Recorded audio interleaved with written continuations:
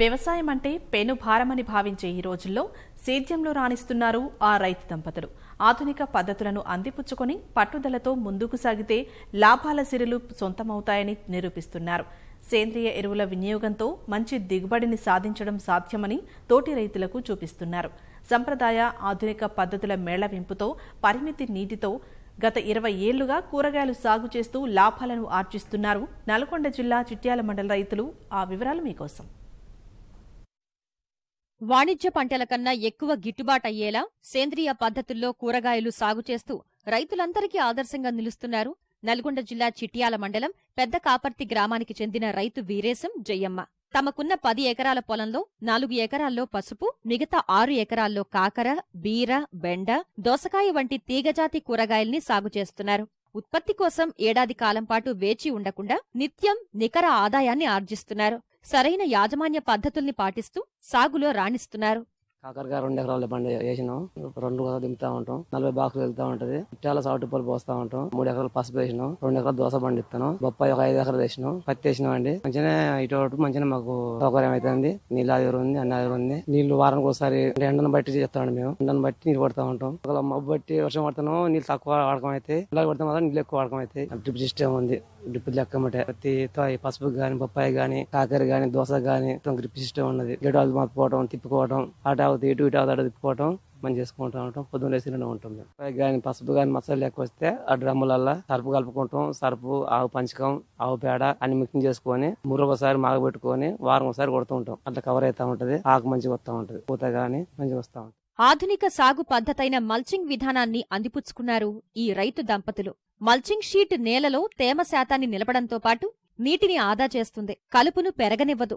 అంతేకాకుండా 2 సీజన్ల వరకు ఒక పంట తర్వాత మరో పంట సాగు చేసుకునే అవకాశం ఉంటుంది. సంప్రదాయ పద్ధతిలో కూరగాయలు నేలపై సాగు చేస్తే వర్షం కురిసినప్పుడు కూరగాయలు దెబ్బతినే ప్రమాదం ఉంటుంది. గాలి, వెలుతురు సరిగ్గా అందక దిగుబడి ఆశించిన మేర రాకపోవచ్చు. అందుకే శాశ్వత పందిర్లను ఏర్పాటు చేసుకుని ఈ సమస్యల్ని తరిమికొట్టారు రైతులు. కోతలు కూడా సులువవుతున్నాయి. సాగునీటి సమస్య అధికంగా ఉండటం వల్ల సూక్ష్మ సేద్యాన్ని ఏర్పాటు చేసి ప్రతి మొక్కకు నీరందేలా చూస్తున్నారు. మంచి దిగుబడిని సాధిస్తున్నారు. 6 నెలలకు ఒకసారి పంట వేస్తాం. ఒక పంట పోయిన తర్వాత ఒక పంట ట్రిప్ చేయడమే.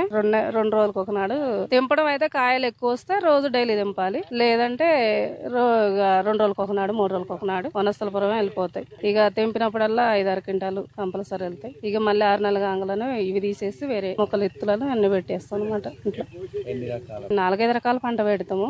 పొలం కరెక్ట్ లేదు కాబట్టి 10 ఎకరాలే ఉంది కాబట్టి ఇక బీరకాయ, పొట్లకాయ, కాకరకాయ, ఇలాంటి సొరకాయ, దొండకాయ, పొప్పుడుకాయ 3 సంవత్సరాలు ఉంటదండి. ఎండాకాలం అయితే పొద్దుపూట 2 గంటలు, సాయంత్రం 2 గంటలు కంపల్సరీ పెట్టాలండి. నీళ్లు లేనిదైతే చెట్టు ఉండదు. మామూలుగా పొద్దుగాల 2 గంటలు ఎక్కియాలి, సాయంత్రం 2 గంటలకు ఇచ్చుకోవాలి.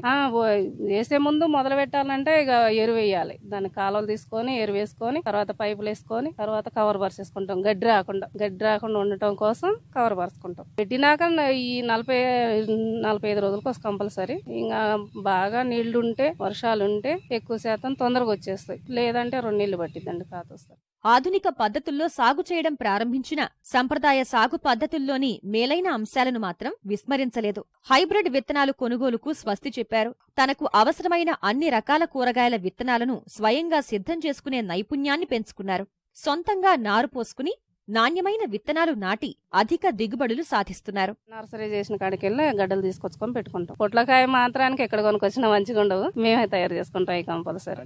ఎండిపోయిన తర్వాత అంటే పండుతాయి. పండిన దాంట్లోకి వెళ్ళి విత్తనాలు తీయాలి. విత్తనాలు తీసి ఎండబెట్టుకుంటాం. ఎండబెట్టుకొని దానికి ఏదైనా పురుగు రాకుండా ఏదైనా మందు కలుపుకుంటే విషయం అలాంటివి కలుపుకుంటాం అనమాట. అవి కలుపుకుంటే పురుగు రాకుండా ఎన్ని రోజులైనా ఉంటాయి. ఇక 2-3 ఏళ్ల దాకా ఉంటాయి. బాగానే చేసినప్పుడల్లా 5-6 కిలోలు చేస్తాం విత్తులు. ఇక 3-4 ఏళ్ళు వాడతాం. అవి మనసు పెట్టి చేస్తే వ్యవసాయంలో మంచి లాభాలే ఉంటాయని నిరూపిస్తున్నారు ఈ దంపతులు. వీరిలాగే రైతులు కూడా సంప్రదాయ పద్ధతుల్లోని మేలైన అంశాలతో ఆధునిక పద్ధతుల్ని మేళవించి అధిక దిగుబడితో పాటు లాభదాయకమైన ఆదాయాన్ని ఆర్జించాలని ఆశిద్దాం.